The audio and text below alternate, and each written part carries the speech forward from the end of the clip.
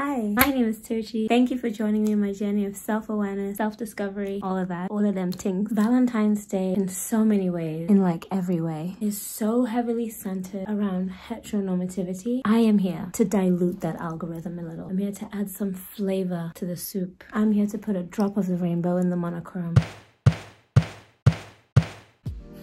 I already know that this video will evoke some hateful type of negatively driven emotions from certain people. And I want to make it very clear from now, from the beginning, from the jump, from the genesis, that if you are that person, this video is not for you. Absolutely not. The comment section of this video is not the space for you to express your alternative opinions or views or beliefs to the title of my video or the contents of my video. No.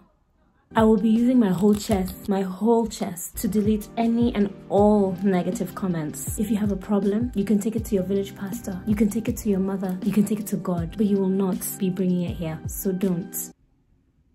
But let me tell you who this video is for. This video is for anyone and everyone who aligns with any parts of the title, and most specifically, anyone who identifies as queer and Nigerian.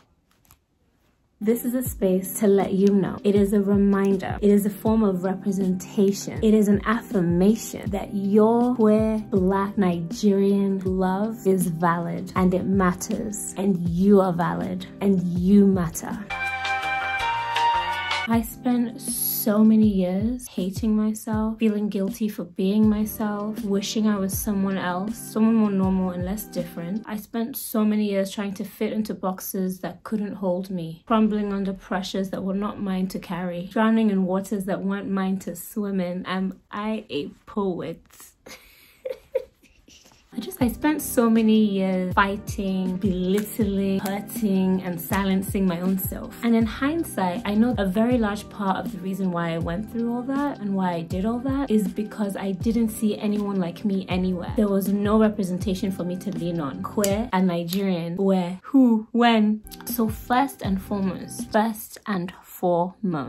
I am here. I, Tochi, I am here. A queer Nigerian, existing and doing so whilst choosing joy, abundance, positivity, gratitude, peace, and all the other good things. I have decided to love all of myself and do so unapologetically. But I also feel like I would have been able to get to this space of unapologetic self-love and just self-love in the first place had there been other people that I saw or that I could resonate or align with that shared similar experiences to me or that shared identities similar to me. And honestly, one of the reasons why I decided to even make this channel in the first place was because I feel like by sharing my journey through this voyage we call life, someone may see themselves in me, and even for a moment they would be motivated to keep going. And honestly, if sharing my journey can help even just one person, then I'm good. I'm satisfied. I just want what I lacked when I was growing into myself. I want to be able to provide that for someone else, because I know how much it would have benefited me and my journey in loving myself. Yeah. So, when I speak about queerness, at least for myself, it's not only a way for me to define my sexuality, it also is a way for me to define my politic. The way I move through the world, the way I think, my perspectives, my opinions, they're all queer. All of it is queer. And the thing about words is that words have meaning and words are very powerful. But I also feel like English is a very limiting language for me, and I don't feel like it can carry the weight of all my identities and my experiences and the things that I feel. So I say queer because that's what makes the most sense for me with the words that I have available, but it's deeper than that. There's more. But even then, even with all of that, my queerness is still valid. Your queerness is still valid. Queerness is not a monolith. There is no one way to be queer. My queerness is valid and your queerness is valid, even if our queernesses exist differently or the same. And regardless of whether other people understand mine or yours, or even just queerness as an idea or understanding or a concept, whether it's understood by other people, whether they get it, whether they support it, doesn't matter. Does not take away the validity of your queerness or my queerness or just queerness in general. Existing within the overlapping identities of being Nigerian and queer is one of the most complex, layered, and enlightening daily feats I engage with. And for a long time, I was made to believe that my queerness diluted my Nigerian-ness, because apparently, according to some false sources, I had forgotten my culture and tradition. And I'm not even going to get into the details of how problematic that statement is. That comment alone, there's so many layered issues with it. But best believe I plan on doing a video where I do break it down. And I'm here to tell you that your queerness does not make you any less Nigerian or any less black or any less anything. In fact, what it does do is it adds a little pizzazz to it, adds a little flavor, adds a little edge. It's part of what makes you you. It's part of what makes you unique. It's part of what makes you special. So it doesn't take away, it adds in a good way. So if you are queer and Nigerian and you have been made to feel guilty for the intersection of those identities existing within you, I am here to tell you, and I want you to know, that that guilt is not yours to carry. In fact, chances are that that guilt has been projected onto you by other people. It's easier for people to project their fears and insecurities onto you with the hopes that you'll change who you are to make them comfortable. They'd rather do that than do the work it takes to unlearn colonial conditioning that has limited their understandings and perspectives and opinions and beliefs. I myself internalized other people's projections. Other people projected their fears and insecurities onto me, and I took it in and digested it. And I did this for so long that I did not even realize that they weren't my fears and my insecurities. And it literally took me hitting rock bottom. I hit rock bottom to the point where I was scared for myself. I started therapy. It was therapy and the glory of God that allowed me to shed the many layers and years of projections that I had used to build a foundation of hatred for myself. Just not a good place to be. Not a good place to be. So if I can avoid anyone else getting to where I got to, or if I can somehow avoid anyone getting there at all, I will try my best to do that. The reason I can stand here today and say that I love all of myself, all of my experiences, all of my thoughts, my opinions, no matter how wild, everything, which very much so includes my queerness and my Nigerian-ness existing together at the same time, is because I decided to stop carrying the weight other people were putting on me. I am who I am, and that's what makes me incredible.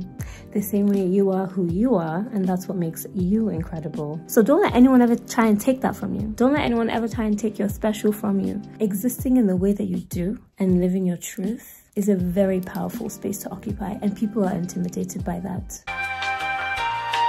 Love is not one-dimensional. It is not a monolith. Despite what the world tries to tell you, it can exist in so many ways, at different times, on so many layers, within so many contexts, with so many different types of people. And yet we seem to have put boundaries on the way a feeling as deep and pure and limitless as love can be expressed or experienced or shared. And that to me is kind of wild. Like, to put love in a box, when it's like trying to put water in a box, like it just doesn't make sense. It should be able to flow freely. Love can be platonic, polyamorous, romantic, monogamous, playful.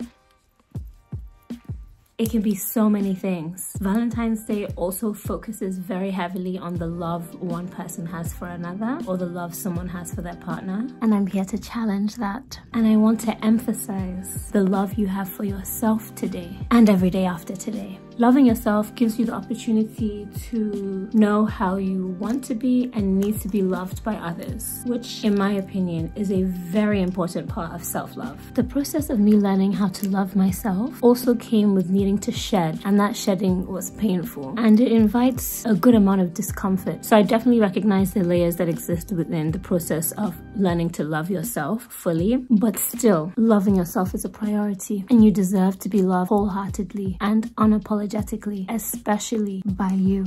Just saying. You loving you, very important. An unmatched type of love. If there's anyone that deserves to love you, it's you. It's you. You deserve to love you. So the world trying to take that away from you, It should not be a thing. The world should not be able to take away the love someone has for themselves. And I find that the world does a great job at trying to do that with queer folk. And I'm kind of tired of it. I'm really tired of it. I'm very tired of it. So I'm always actively fighting it. Like, no, not today. Not the day after tomorrow. I don't have time for it anymore. I cannot entertain it anymore. I will not engage with it anymore. I cannot. For my own sanity, I will not. If I feel like you're trying to do anything to make me feel less than, or to make me feel like I don't deserve to love myself, or I shouldn't love myself, you're exed. We're done. No more. I do not have the time or the energy. Every single day, I remind myself that my consensual, layered, healthy, loving, accepting, understanding, complex, patient, supportive relationship is valid and deserves all the flowers. Despite what is said and done by the conditionings and the status quos and the normals and the should be's and the shouldn't be's, despite all that, I still remind myself that my relationship is valid and my relationship matters despite what the world says, because it is valid and it does matter, and no one and nothing can make me feel otherwise. No. Your queer relationship is valid. Your queer relationship matters, and it doesn't need to be understood by anyone else. Thank you. You need to know that for yourself. You need to believe that for yourself. The queer relationship you have with others is valid. The queer relationship you have with the world is valid. The queer relationship you have with yourself is valid. The queer relationship you have with life is valid. You are valid. You matter. You are loved. You are heard. You are seen. You are a gift. You are inspirational. You are important. You know, I'm realizing everything that I've shared here are words and experiences I wish I heard when I was younger, trying to fight myself to fit someone else's mold, or to be someone else just so I could fit in. So I'm dedicating this video to little Tucci, to baby Tucci, who was looking for validation and acceptance from others when I had it in myself all along. You don't need to try and fit into any box. The world created boxes. You don't need to put yourself in one. Just lead with positivity and a pure heart and good intentions. That's what matters. That is what matters. Being a good person is what matters. Thank you for watching this video. I hope it aligned with you in one way or another. I post videos every Sunday at 9 AM Eastern Time. I will see you next week. I love you. Bye for now.